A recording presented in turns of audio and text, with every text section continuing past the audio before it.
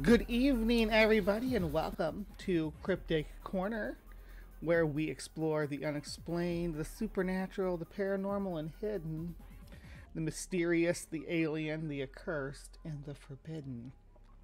Today, we got a bit of a theme I've been doing. I'll take two lesser-known cryptids that are very similar, and I will mash them together in a single video just to make sure we have plenty to talk about and the Cryptic Corner fills its time slot. So today is no different. The last time I did this, I did it with the Loveland frog and the Woonan toad. One's a giant toad, and the other was an anthropomorphic frog. They're the odd couple.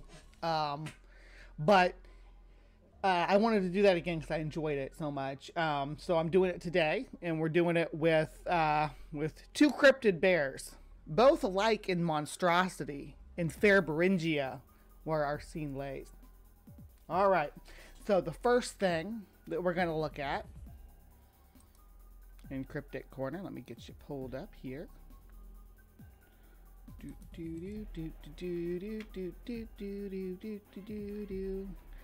Hum Tom's Cafe and get a copyright strike while I'm on this.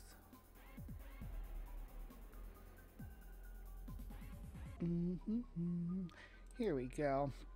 So this is not a good wiki, just to let you guys know. I've explored this wiki enough to know that it's not a good wiki, but it's a fun wiki. This first one we're looking at is called the Bergman's bear. The Bergman's bear, Ursus arctos piscator, is an alleged and probably, that's not, is an alleged and probably extinct subspecies of brown bear that lived on the Chamka Peninsula in Russia. The bear was identified by a Swedish zoologist, Sten Bergman, in 1920.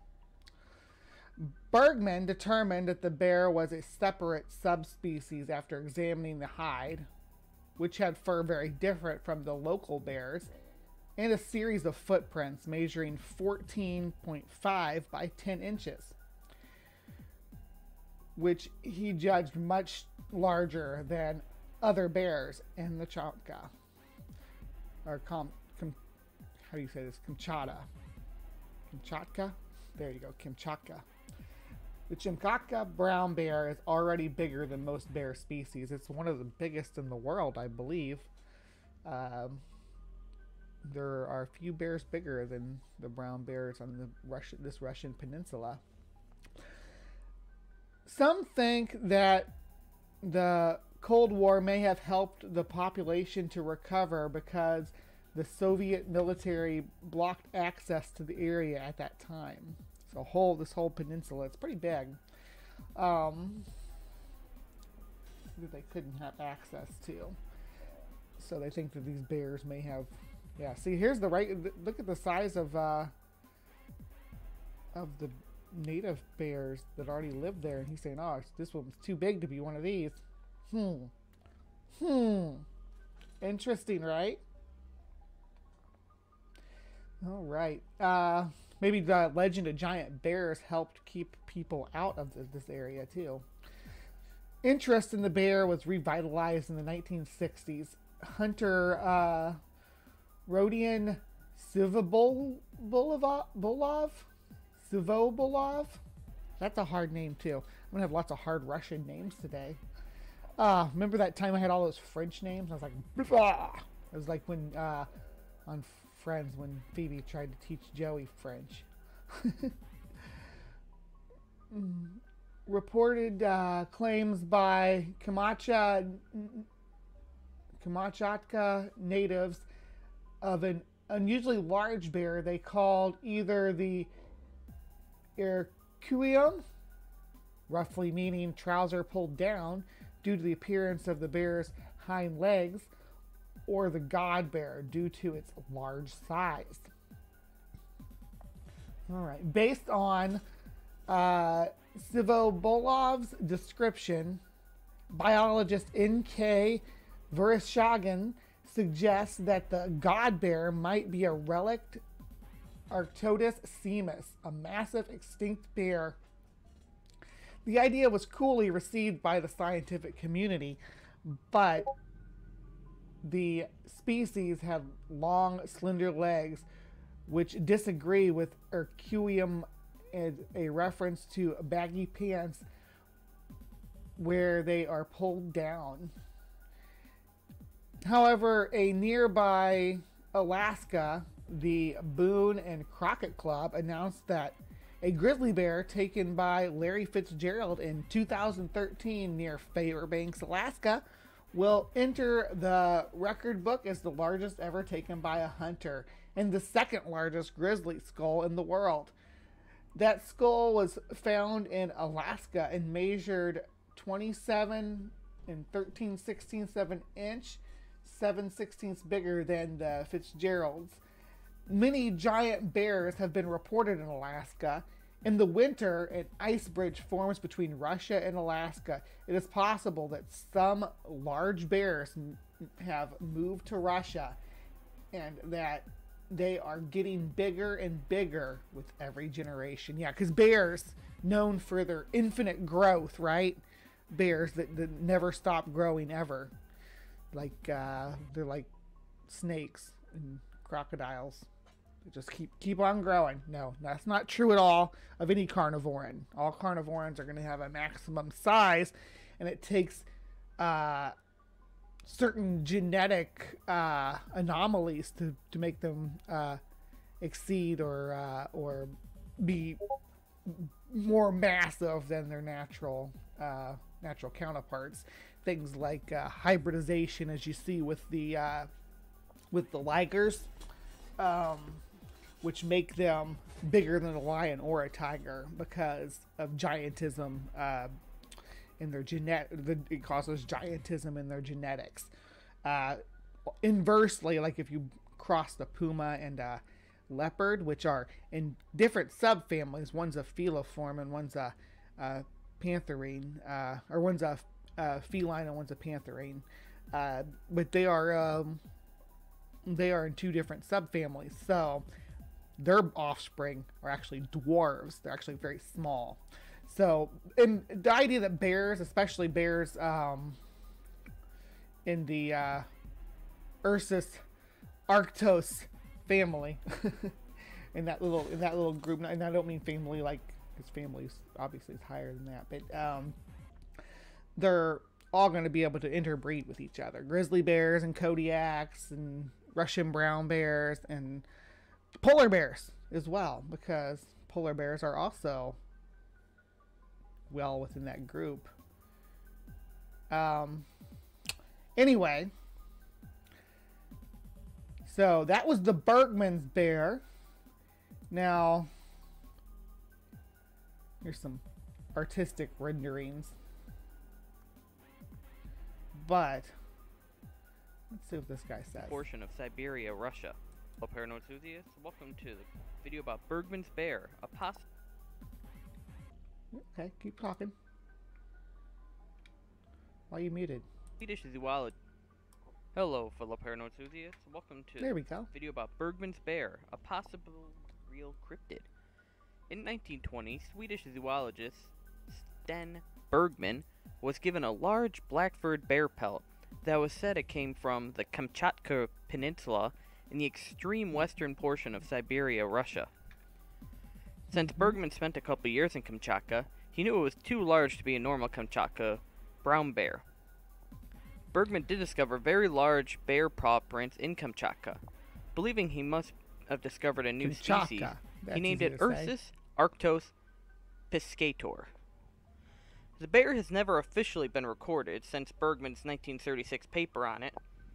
However, the area the bears are supposedly inhabiting is closed off by the military, with some of the military personnel claiming there are large bears roaming the off-limits area. Well, no doubt. So it might just be mistaken identity, just a large version of the Kamchatka bear, or is it a new species? With the area being closed off, nobody can really investigate.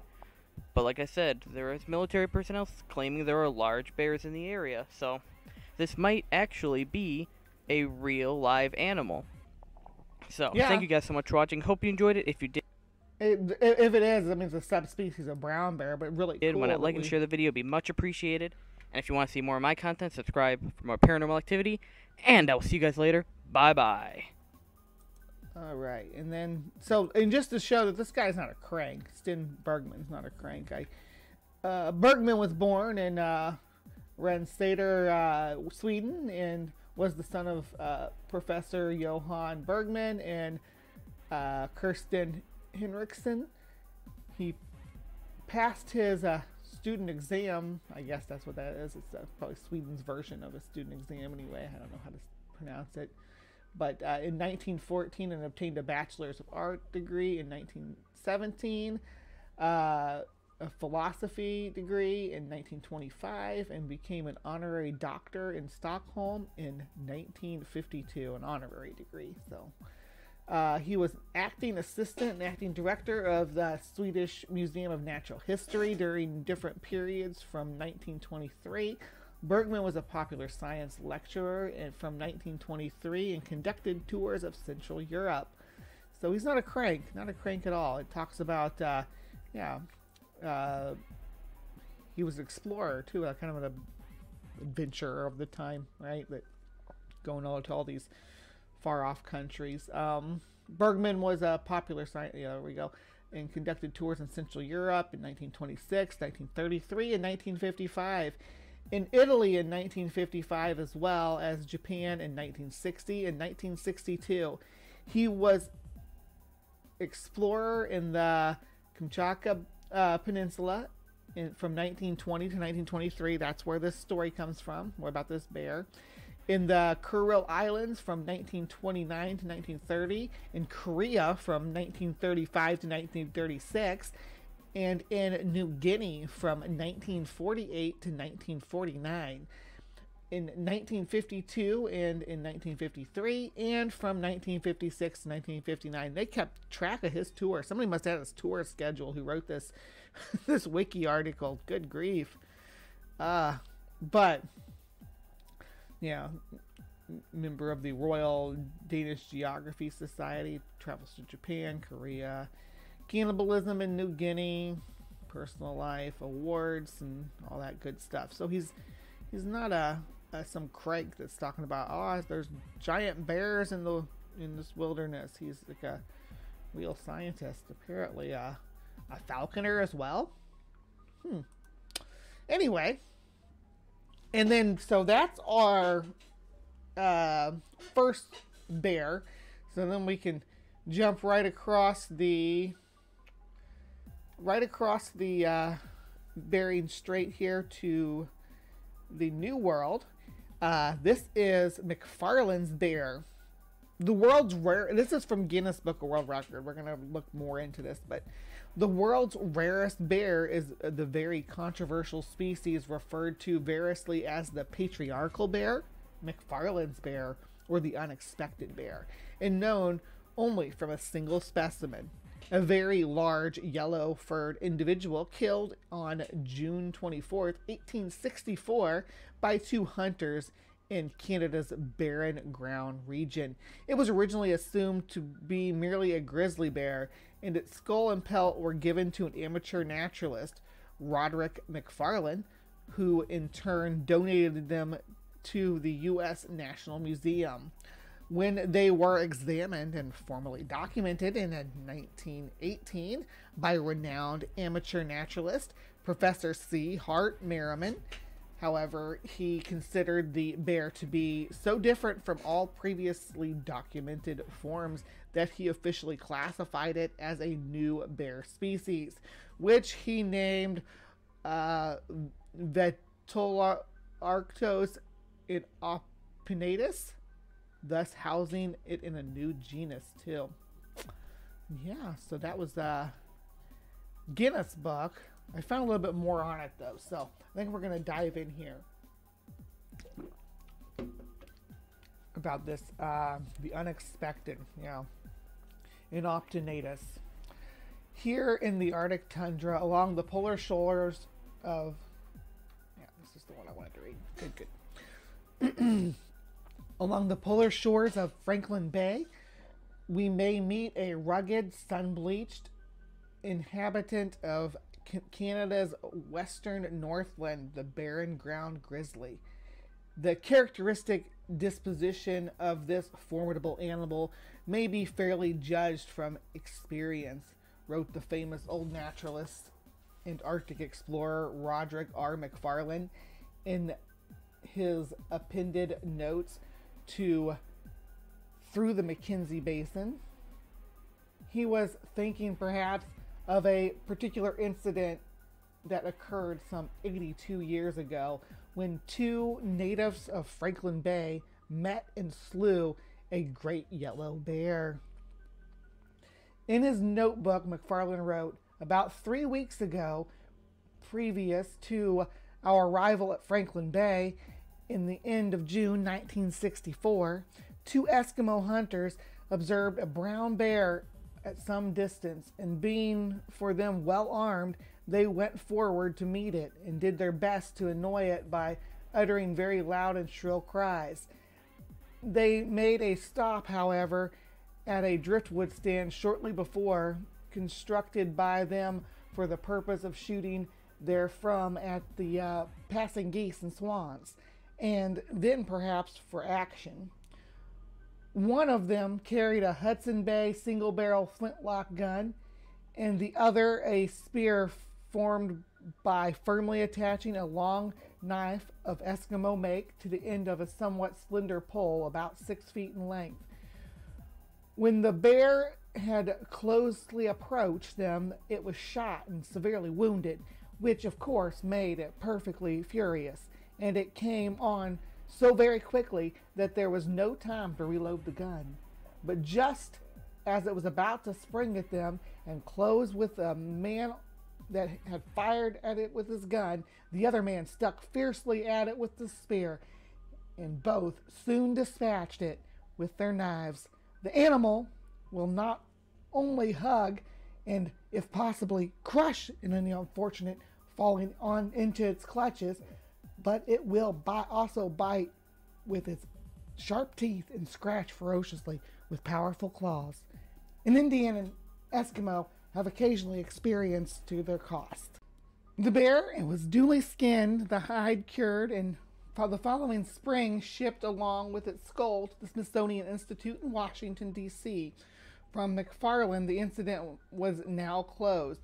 Neither he nor the two Eskimos who killed the bear had noticed any significant peculiarities about this particular bear. And to them, it was just another barren ground grizzly. In the course of time, it arrived in Washington and was eventually cataloged, number 1979 of the McFarlane collection, skin number 8706 and skull number 7149, collected June 24th, 1864. For more than 50 years, this yellow bear lay unnoticed in the archives of the United States National Museum. At last, when a sufficient number of big bears had been accumulated to warrant a review of the species, Dr. C. Hart Merriam, Dean of the American Naturalists, came across the McFarlane specimen. This was no ordinary barren ground grizzly. nor was it its unique yellow coat the basic character that separated it from all other living species. Because of the peculiarity formation of the teeth, Dr. Merriam recognized it as a new genus and named it Veluarctos inoptinus unexpected. He discerned resemblance between it and the extinct bear Arctotherium and Tremarctos. It was indeed fortunate that this eminent scientist made his discovery and was able to tell the world of this surprising creature just 2 years before McFarlane's death. A search through the published notes and records of early explorers has added little or nothing to our knowledge of this patriarchal bear. However, a significant paragraph in Caspar Whitney's book on snowshoes to the barren ground, published some 50 years ago, and is interesting even if it does not prove that he himself met with this particular bear.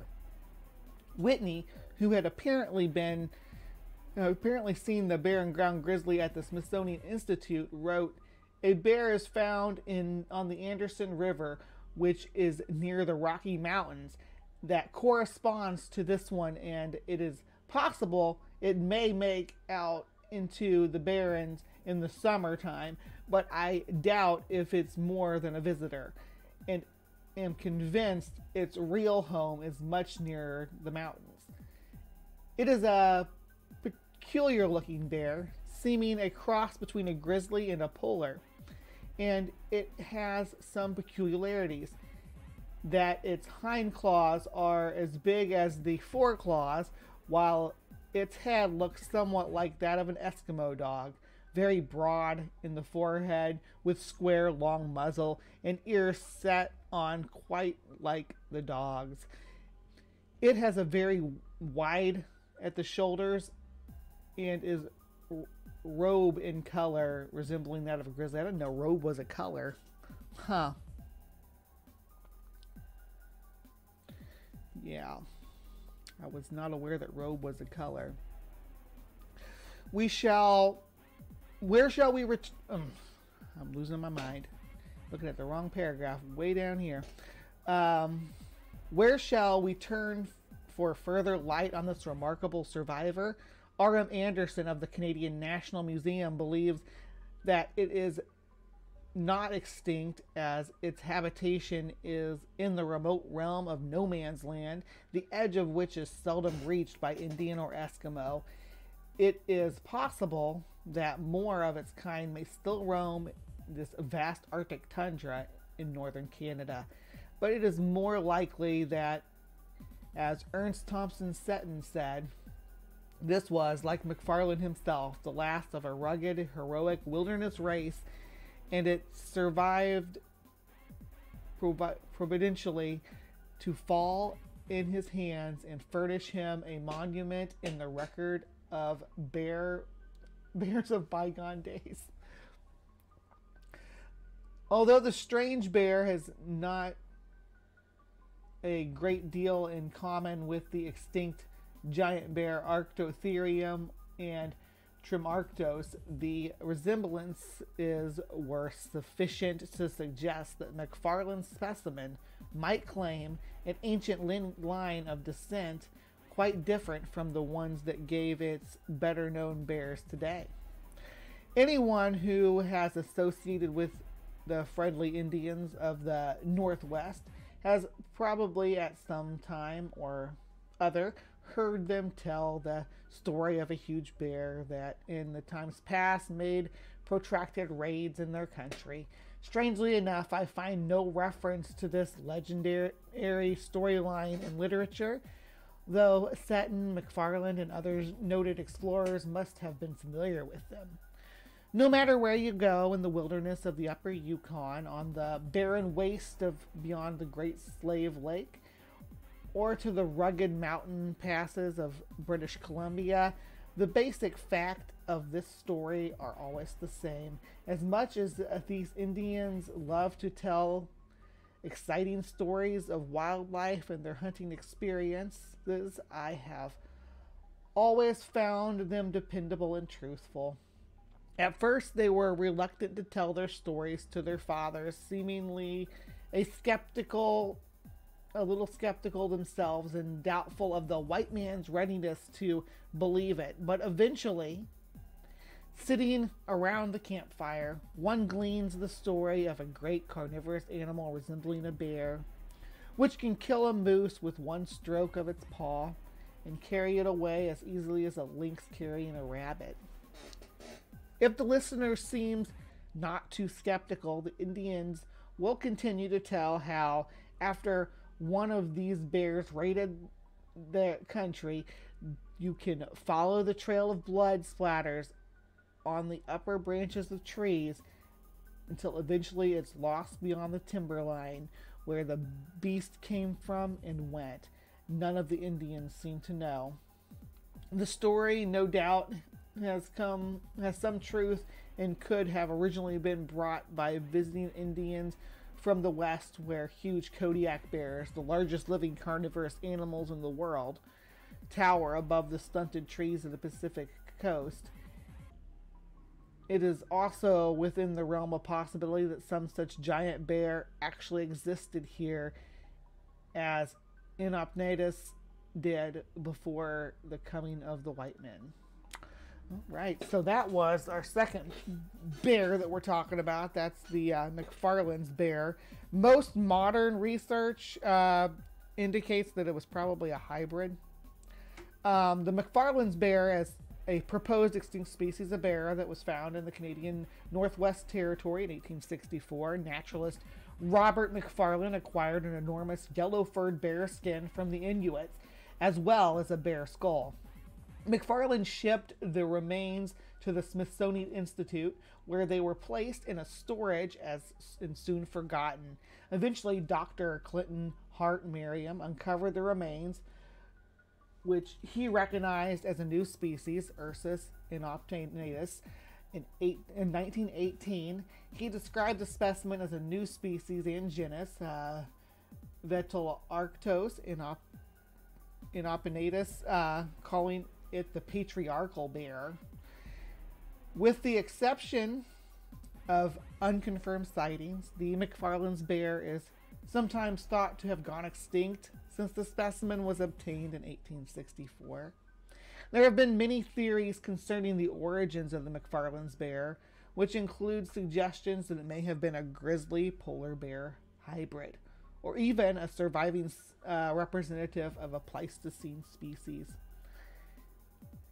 It is known nowadays that grizzly and polar bear hybrids do occur on occasion, and that they match the specimen's description very well.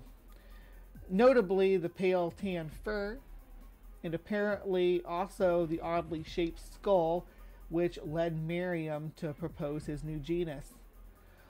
While this seems to be a satisfying explanation, it was not tested thoroughly because the hybridization theory was for long just that. Now that more than circumstantial data such as hybrids exist, ancient DNA analysis and/or morphological study of the bear may well resolve the case of McFarland's specimen. If it turns out to be a hybrid, the scientific name Vetularctos and Ursus inopnatus would become invalid under ICZN. So that's the zoological naming convention that we use. In episode 215 of History Channel's program Monster Quest, Giant Bear Attacks, paleontologist Dr. Blaine W. Schulbert of Eastern Tennessee State University was allowed to examine the skull, although the institute did not allow him to the examination to be filmed. Schubert stated that he was 100% sure that that it was the skull of a young female brown bear and actually not particularly a large individual. So that was the the assessment of the skull. And here we're just going to look at some grizzly and polar bear, because climate change has given us this hybrid.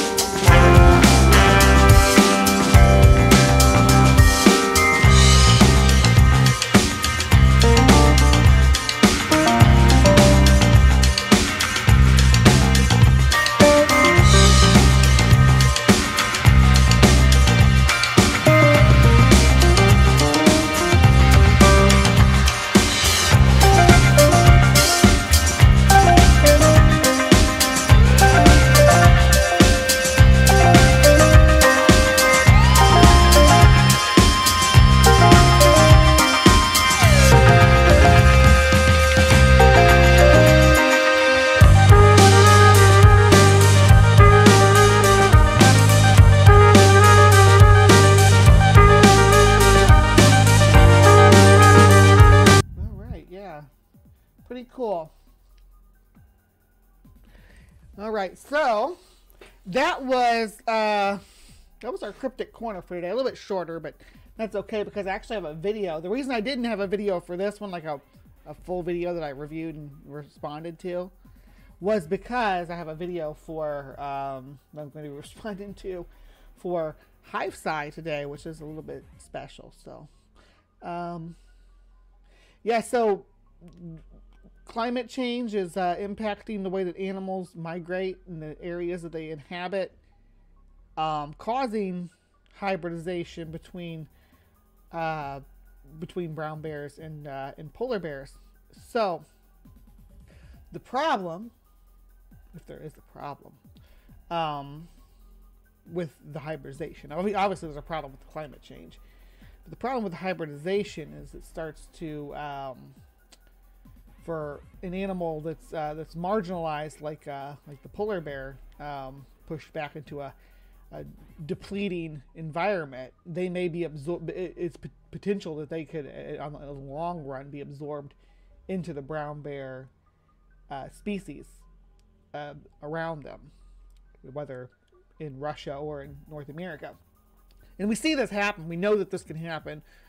We saw it happen with the African wildcat. Once we domesticated it and brought it to Europe, the native wildcats in Europe, which are very different and unique, interbred with them, and now there's hardly any place in Europe that has pure European wildcats anymore. The Scottish wildcat is especially marginalized, also called the Scottish tiger.